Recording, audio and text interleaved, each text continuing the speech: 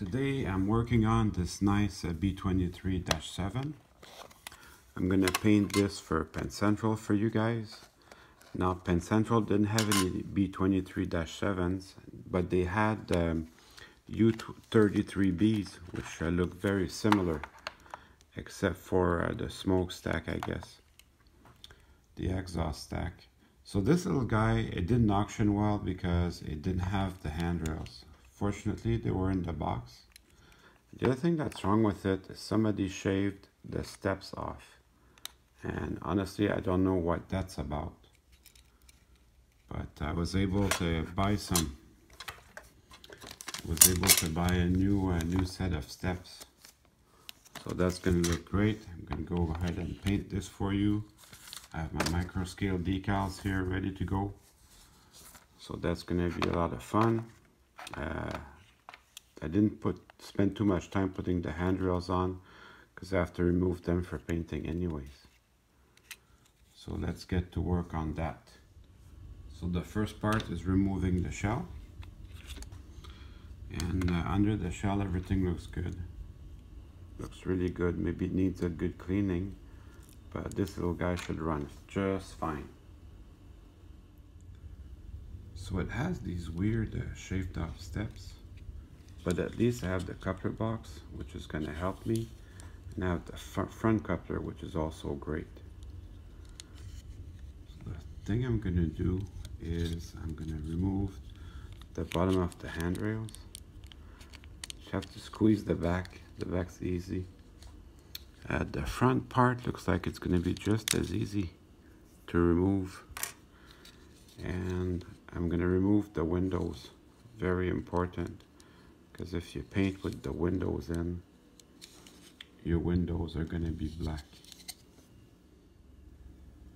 So keep your stuff organized. That way, if you have a look at that, I found the correct trucks for U33B. That will be great. So this little guy, I'm gonna take the couplers off and I'm gonna throw that in the garbage.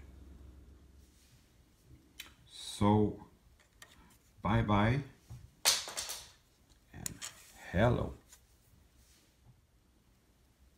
So I could paint everything separately, but I prefer to paint it all together at once.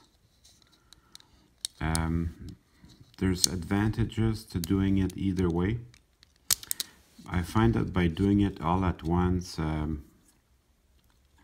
if one area of the car, especially when I do the dull coat, isn't quite even, it will all blend together much easier.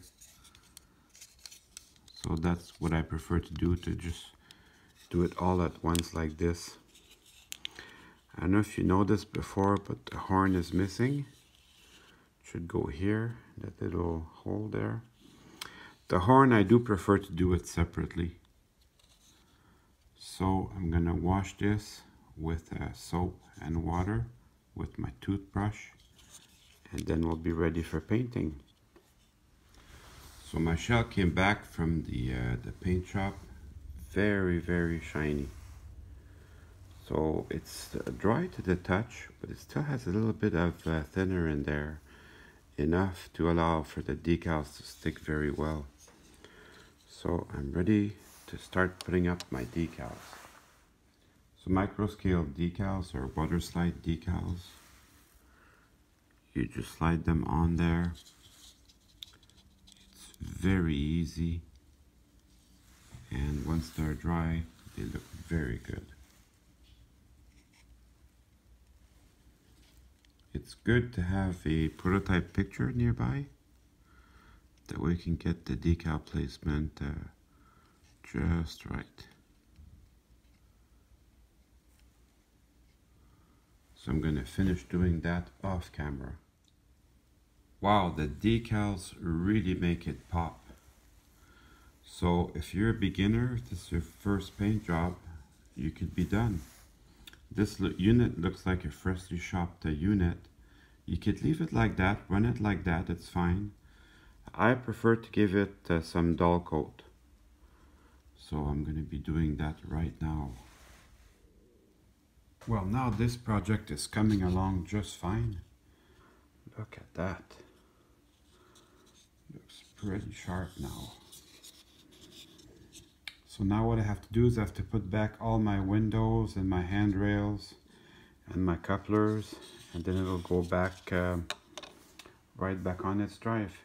So it looks really good with the handrails back on and the windows back on. I also found a horn for it.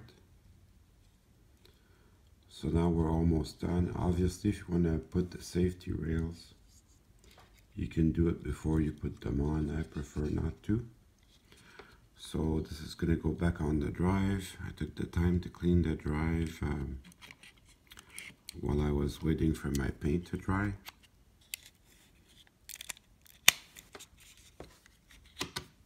And now it's time to run some trains. I'm going to give you a little extra tip there. You can see I have glue on my cover. So this should be actually a really good looking cover. What I'm going to do, I'm just going to take some car wax and I'm going to clean it. So you won't be able to fix every issue with that, but it still helps quite a bit. Well, I hope you enjoyed this video. I certainly had fun making it for you.